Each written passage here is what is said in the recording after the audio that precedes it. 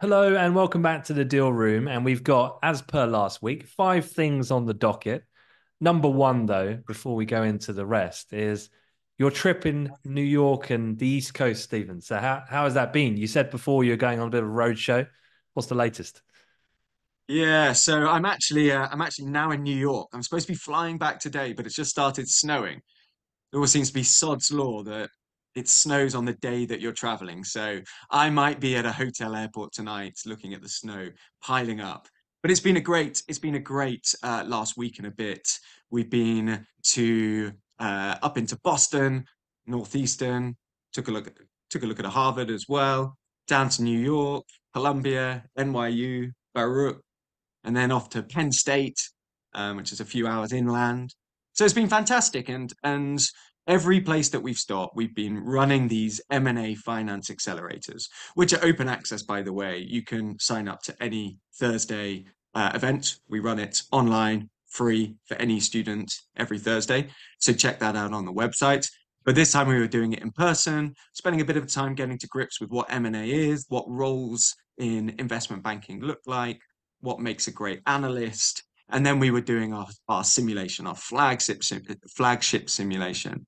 And there was a little bit of friendly competition between the 5 colleges. Um, I think we do have a winner that we can maybe announce.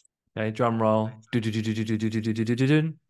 Okay, here we go. The winner of the 5 campus East Coast M&A competition, Penn State. Penn State. Penn State. The average score, we do it on a grade basis. The average score of every student that submitted a piece of work from the simulation in Penn State was 75%. That beat Columbia and NYU by just 2%, with Baruch and Northeastern coming a couple of percentage points behind. But the quality was excellent. So anyone that attended those events that's listening to this podcast, well done. It was great to meet you all, and wishing you the best of luck. So just before I move on, of all the people you met then, this was in person. What was one observation that you think really made someone that you encountered stand out? So just as a word of maybe advice then for the broader community, that when they get these opportunities, whether with us or in any other company, any other corporate that they encounter, what's one thing that you think really stood out that you saw or observed in one person or a commonality amongst many? Yeah, it's a really good question. I think the thing that really sticks in my head is anyone that follows up with a meaningful follow up on LinkedIn or maybe sent me an email or something like that. So I got an email today. I won't mention who it was from, but it was a very impressive candidate that basically said, "Look, I'm really interested in climate finance. And the simulation that you did yesterday really helped me get to grips with some of the valuation methods. I submitted it once and I didn't do too well, but then I went back and submitted it again. So we kept the competition open for an extra few hours and I did a lot better. Thank you so much for the opportunity. Let me know if there are any other resources relating to climate finance." I'm like, all right, here we go. This is someone that's not only taken the time to send me a really well scripted email, but also has done the simulation again that very evening just to improve on their score. I'm like, all right, get this person, get this person into a job in climate finance. I don't know whether you're a freshman or a sophomore, but so that for me, anyone that has got that kind of wherewithal to follow up in a really constructive manner, that's going to stay in my brain. It's why I'm talking to you about it now. So don't just follow up with a random, whatever. Try and think really deeply about what you're going to say, and hopefully it will land. Okay, very sound advice for anyone. I don't know about your LinkedIn account though. It's about to get absolutely hammered now. So good luck. Gets hammered on a daily basis. So in terms of the things we're going to talk about, then we've got 4 things. We're going to talk about the IPO market. Seems like it really has started to heat up a little bit now, and I know there's a number of deals ongoing. So just a general overview to kick things off. We're also going to talk about SPACs, special purpose acquisition companies, and this was something that was really big when COVID hit. Everyone was talking about SPACs and then they've kind of vanished. So a lot of people might just be new coming into finance and thinking, what on earth is a SPAC? Because they missed that period. Or equally so, why are we talking about them again now? So I know you're going to explain that. And then Todd's take private. Do you own a pair of Todd's, Stephen? No. I I'll don't know tell what you that why says. I in a don't know the little brand bit. well enough. I'll tell you why in a little bit why I don't own a pair of Tods, but Okay. we'll have to wait to the end of the episode for that. Okay. And then the final one is another oil and gas mega deal. Diamondback Energy have agreed to buy Endeavor for $26 billion deal. So we'll unpack that one as well. So perhaps, Stephen, to start, we could go with the SPAC side of things. So what is a SPAC, first of all? Yeah, so a SPAC is a special purpose, as you mentioned, a special purpose acquisition company. This was a big deal, as you said, in the frothy period of 2021, low interest rates, etc. And a SPAC is an IPO, an initial public offering through the back door. Now, IPOs are obviously very, very popular. They're a good liquidity event or an exit event, a good way to raise money. But the process of going through an IPO is incredibly long-winded. It's very expensive. The regulatory requirements are very, very strenuous and stringent. So a special purpose acquisition company, effectively what it does is it lists a shell company on a stock exchange, on the New York Stock Exchange, and it's called, Stephen and Ant Acquisition Vehicle One. And you can buy a share for $10. And then it's got about 2 years to go out and find a company effectively to acquire and take public through a SPAC merger, right?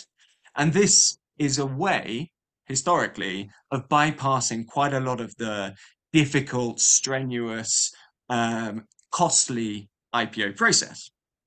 SPACs tend to be really, really popular with maybe slightly more speculative companies, companies that haven't necessarily made a profit, tech companies, etc., which would explain to an extent why in 2021 there were 613 SPAC IPOs, which represented 63% of all IPOs, right?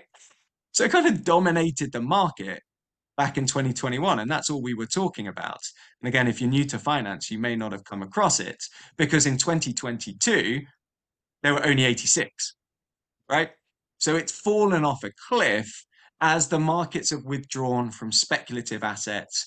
And actually, we've now had a couple of years of evidence to see the performance of some of these 2021 special purpose acquisition company acquisitions. So I'm just going to pick a couple that went public in 2021 through a SPAC, not through a traditional IPO. So Virgin Galactic, obviously we know what Virgin Galactic is and what it's trying to do. Its SPAC acquisition price, so the merger price for Virgin Galactic was $2.3 billion. So you could have picked up a share in Virgin Galactic for $2.3 billion back in 2021. Now trades at 740 million. So you would have had a bit of a haircut.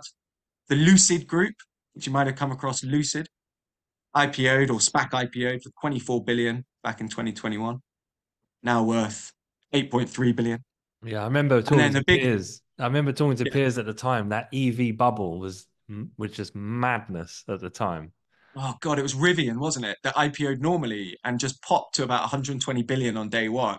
Yeah. And then suddenly, fraud charges, etc. I don't even know what their market capitalization is now. But the last one I wanted to mention was Clover, which is Clover Health, which is health insurance, kind of digital health insurance. 3.7 valuation, market cap now under $500 million. So this is relatively representative of the speculative nature, the loss-making nature of a lot of these companies that obviously wanted to IPO through the back door that have subsequently not become a favorable investment asset from an institutional investor perspective. Can I ask a naive question then? So it sounds bad what you've described, like awfully bad. A lot of money has been lost in terms of value there.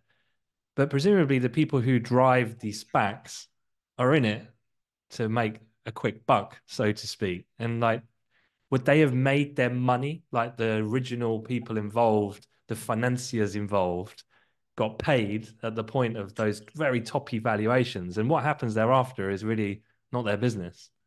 100%. And this has been an accusation levied at the likes of Social Capital.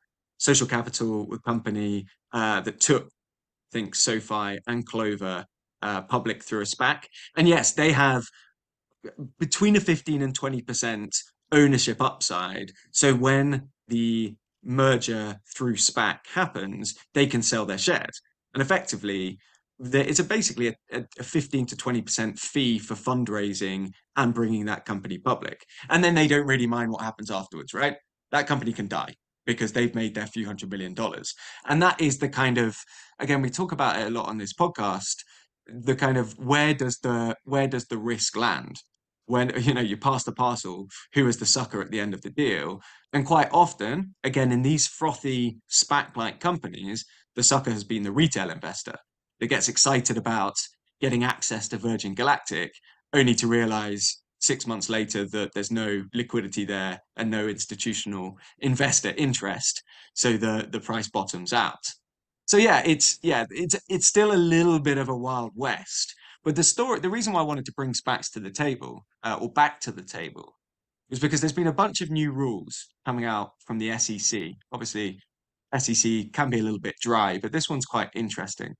So when going through a normal IPO, right, you have liability for forward-looking projections. So if I say, you know, Amplify is going through an IPO and it's going through the traditional IPO channels, and we estimate 250% revenue growth year with a gross profit margin of 98%. I'm on the hook for that if I've been deemed to be materially misleading to IPO investors, right? And I could get sued, and that's not very nice. Whereas historically, if you do a SPAC and you effectively buy Virgin Galactic into your SPAC, you don't have there's no liability for forward-looking projections. So Virgin Galactic can easily just say, we're going to grow at 800% a year. And if we grow at 0% a year, there's nothing you can do.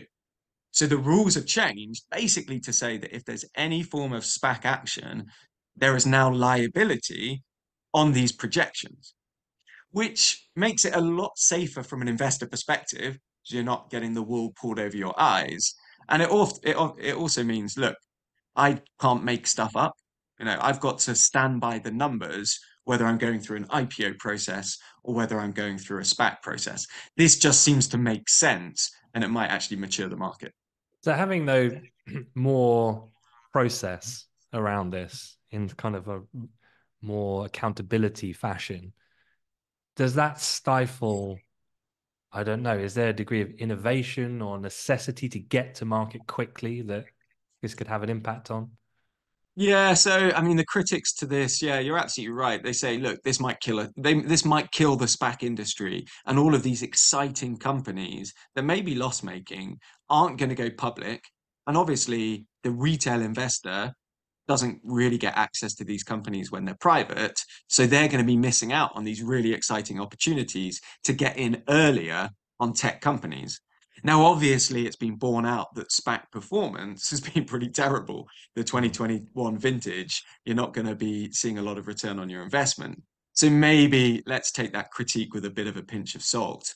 But I think for any students, this SPAC thing, it's been around for quite a long time, by the way. It didn't just appear in 2021. It's been around for 20 plus years. But this SPAC thing is not going away. So it's really good just to have an understanding, if you're applying for a position and maybe you're edging towards the equity capital market space of the investment banking division. Good to know what these things are. And just my final one is on that point, more making it land from a career potential. What is the fee element of running a SPAC from a bank's perspective? Like how aggressive is the pricing on that, and therefore how willing is the bank to participate in that and drive that type of business? Yeah, so I think the pricing from a bank perspective is relatively comparable. Maybe it's a little bit cheaper than going through an IPO process. I think historically it's been all of the other stuff that you have to do that banks can help out with and charge a fee. For example, submitting a red herring prospectus, drafting the prospective, getting these SEC filings ready, doing the roadshow. All of that stuff is going to be more costly necessarily than potentially trying to raise money through a SPAC. So Hmm. I think that if I was in an equity capital markets team, I'd definitely rather be on a proper IPO. There's definitely more cachet there as well to be on the front of the S1 of the prospectus. Yeah, and the financials are probably better as well. All right. Well, look, we can roll over into the IPO market in itself, and you can get us up to speed on what's been going on. Yeah, and this I guess probably tallies with some of the stuff that you and Piers are talking about. The the pretty rip-roaring start to the year in terms of US equity markets and the S&P crashing through 5,000 and new highs across the tech spectrum, and across the listed equity space. And often, you maybe talk about it from a Magnificent Seven perspective and from a kind of big macro perspective. But obviously, the other side of this kind of listed equity space, you've got the big blue chips, and then you've got the new IPOs. And often it takes a little bit of time translating an S&P rally into, hey, now's probably quite a good time to IPO. There's maybe a little bit of a delay. You kind of saw that at the back end of last year. But we have had a really, really strong start to the year in terms of US IPOs. There's already been 29 IPOs this year. In fact, there were nine just last week. Just to put this in context, there were only 154 in the whole of 2023.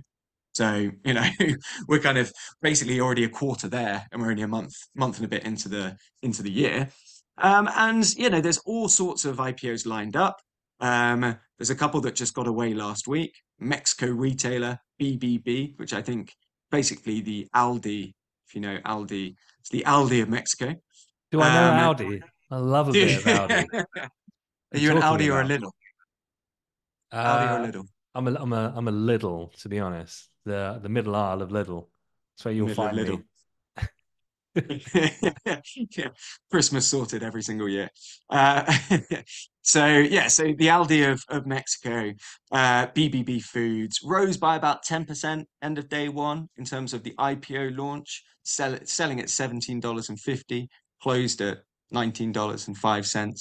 So again, a little bit of momentum. Add that to the US healthcare REIT. Well, that's what it's called, the US healthcare REIT. Uh, Priced a $672 million IPO, climbed 9.3% after the offer price.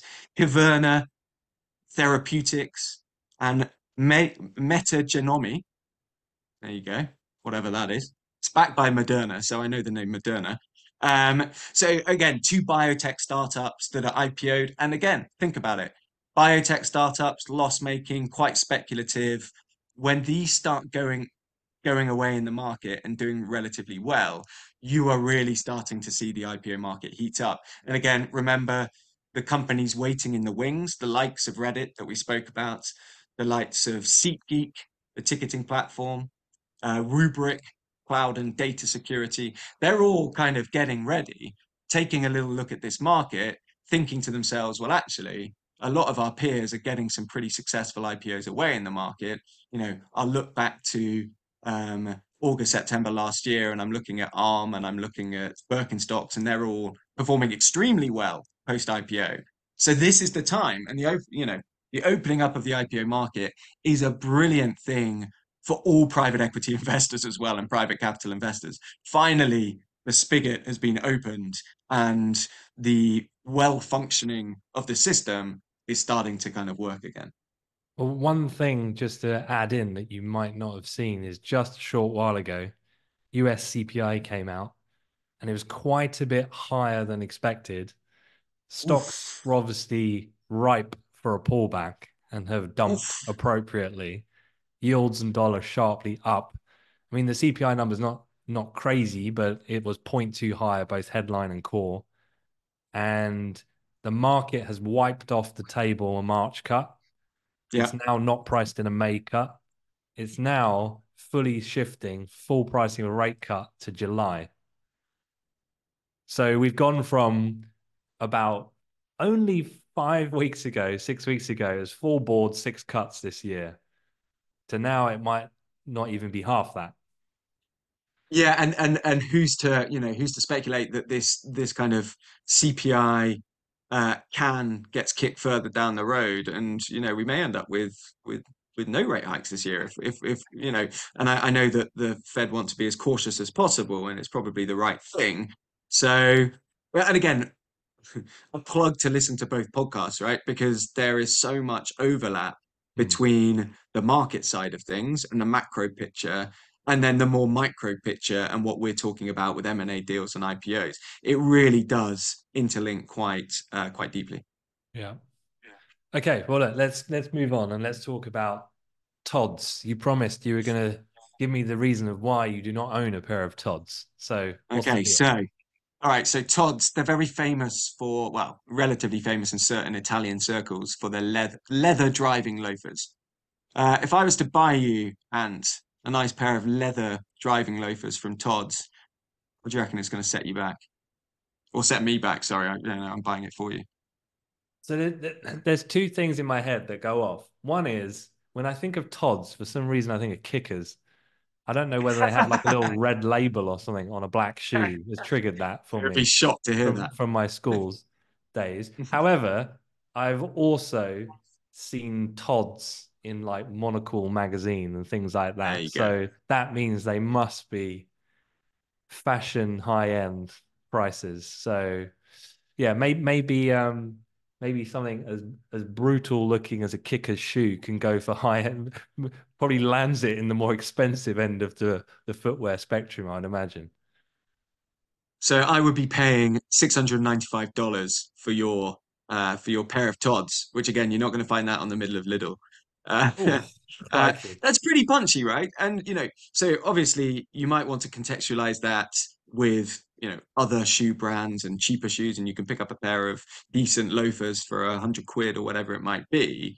And this seems really, really quite expensive. But then maybe you can actually compare it against a Birkin bag or something like that, and suddenly it's actually relatively reasonable price as a status symbol, cheaper than a Sorry, what was it? watch. A Birkin back? What is that? A Birkin bag.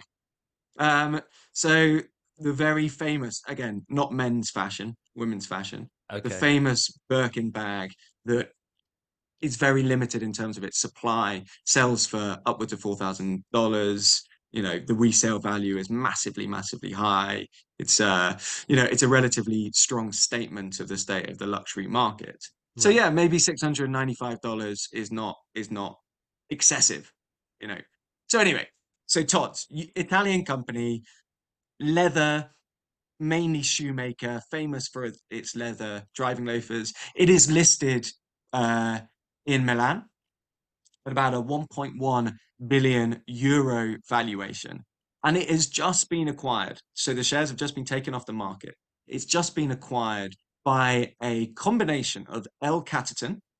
So that's the LVMH investment vehicle. We spoke about L Catterton on the pod in the context of Birkenstock, which Hmm. it owned until IPO, still owns a big chunk.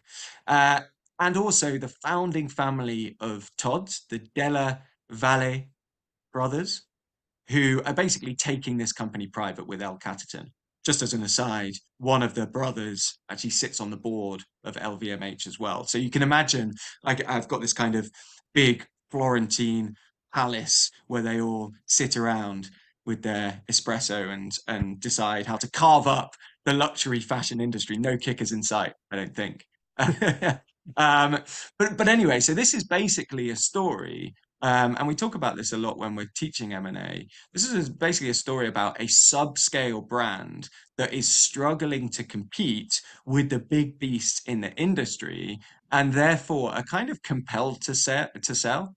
They're valued at 1.1 billion euro, or they were on the Milanese stock market. Is that really representative of their true value? Is there a kind of smallness discount that is being applied to them because they don't have the distribution network or the reach of some of the bigger names? And we're talking here, I think I just counted five luxury fashion companies with a valuation of over 70 billion. Estee Lauder, Richemont, Christian Dior, Hermes, and LVMH.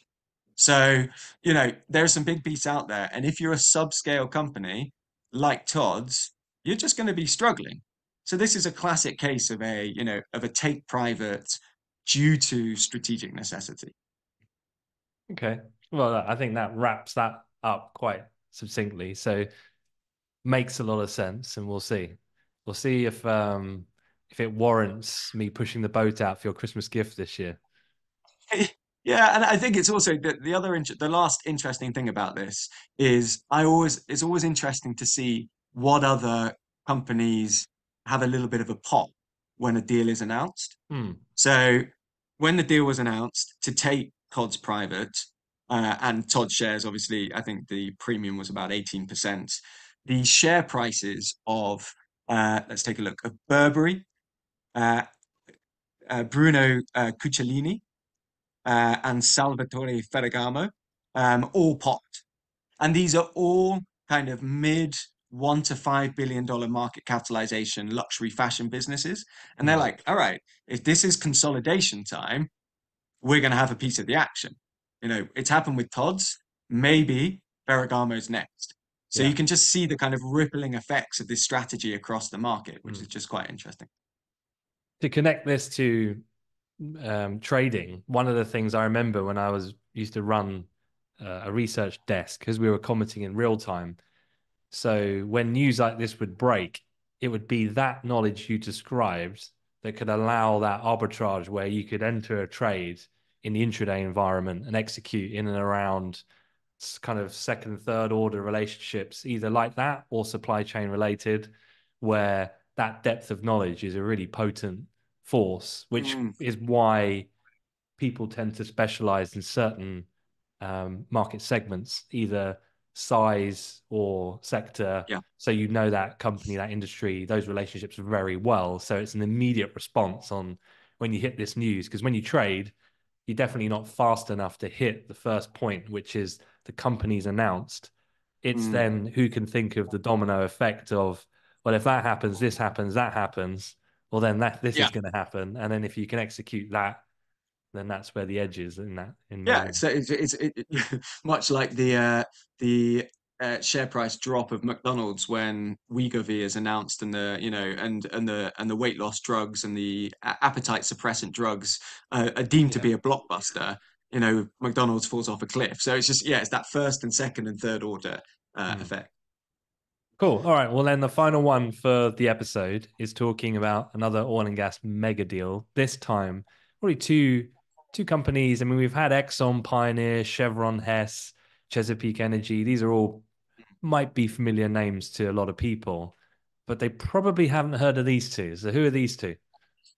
Yeah, so I noticed a really good LinkedIn post that you did yesterday on this acquisition, Diamondback acquiring Endeavor for $26 billion.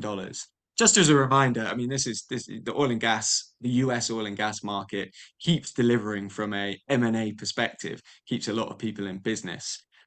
Reminder, Exxon late last year acquired Pioneer for $60 billion. Hess was acquired by Chevron for $53 billion. And this is probably the latest mega deal, tens of billions of dollars. Now, this deal is very, very different from the Exxon deal and the Chevron deal because Diamondback has a $30 billion market capitalization, and it is acquiring a company, Endeavor, for 26 billion. So it's always worth thinking about the transformational nature of these different types of acquisitions. So when Exxon announced the acquisition of Pioneer for $60 billion, its market capitalization was $440 billion. Still 15% of its total market cap. That's a big acquisition. That's chunky. That's not a bolt on, but it's not a kind of totally game changing acquisition. Whereas this basically feels like a merger by any other name, right? So it is Diamondback acquiring Endeavor, and Diamondback will have 60% of the ownership. Diamondback shareholders will have 60% ownership of the company, but Endeavor shareholders will get 40% ownership of the company. So it's pretty level in terms of the way that this is structured. And it's just, again, worth thinking about, all right, what does this mean in terms of integration? What does this mean in terms of consolidation and things like that? So I read that I think Conoco was the other company that was in Mm, the running here. So strategically for Diamondback, why, or for Endeavor, I should say, why go with Diamondback and not Conoco? What would be the pros and cons of going to a much larger one or one of an equal size then, in simple Yeah, form? so this is a classic defensive merger between two organizations that had definitely, as you rightly said, had definitely received advances. I'm sure both of them had from the big oil majors. When you're a 25, $30 billion market cap company, Endeavor's private, but again, 20, $25 billion. And you see this wave of consolidation in the Permian Basin. Remember when we spoke about this last year, this is a maturing, consolidating, extremely lucrative shale oil and gas production zone in the south of the US, where we've gone from a bunch of wildcatters, individual producers, to these pretty big companies. And I can imagine the CEOs of Diamondback and Endeavor getting together again with a cigar in their hands at some kind of club in Houston. Let's just We've imagine gone from this. Milan to Houston, have we? I know, we're traveling around the world here. Yeah, to Lidl. Um, and saying, look, we're targets here. And the only way that we can stop being targets to these big beasts that will suck us up and not give us a board seat and not give us real control, and we basically will integrate us into the bigger operating structure, is by coming together, forming a much larger entity that suddenly becomes too big a mouthful for these bigger companies. So the combined entity is going to own 838,000 acres with a production capacity of 816 barrels of oil equivalent per day. That starts to become a pretty hefty acquisition. And it probably means that they get to continue with their kind of independent mindset. Board seats will be split in maybe five to Diamondback, three to Endeavor. They'll split quite a lot of the managerial infrastructure. That's why they're going to go for this deal over and above just selling out to a Conoco. So whenever there's a big deal, there's obviously a lot of jostling for position amongst the financial firms and who's going to run it and advise on the deal. Was there anyone within that mix, either from a lead advisor or corporate advisory services point of view, that was interesting? Yeah, so I mean, so the advisor for Diamondback was Jefferies, and the advisor for JP Morgan was Endeavor. Now, the economics for each investment bank in terms of an advisory fee will be relatively similar. You're onto a winner if you're advising the seller or advising the buyer. This is a big deal. This is going to be a big payday. But the upside of advising a buyer is that you get maybe to help to originate and organize the financing. So there was an $8 billion bridge facility that was in the mixer, which actually ended up getting offered by Citi, but I'm sure that Jefferies played a hand, or maybe Citi got a mandate on the buy side as well, on the M&A advisory as well. There was an $8 billion bridge facility commitment from Citi in order for the new entity or the kind of combined entity to set up loan facilities that were more conducive to the bigger company. So when you are advising a buyer, and especially if you're a kind of full service bank, you can be like, all right, I'm lead advisor, but I'm also going to put you in touch with our debt guys. I'm also going to put you in touch with our equity guys. And suddenly one advisory fee becomes two, becomes three, and it's a real blockbuster. So yeah, there's a lot, there'll be a lot of people clinking glasses over the course of this week. Well, with that visual in mind, we'll conclude. Well, look, thank you very much, Stephen, for giving up your time. I know you're still on the trip. Safe journey home, and yeah, see you when you're back in London. Thank you so much, Ant.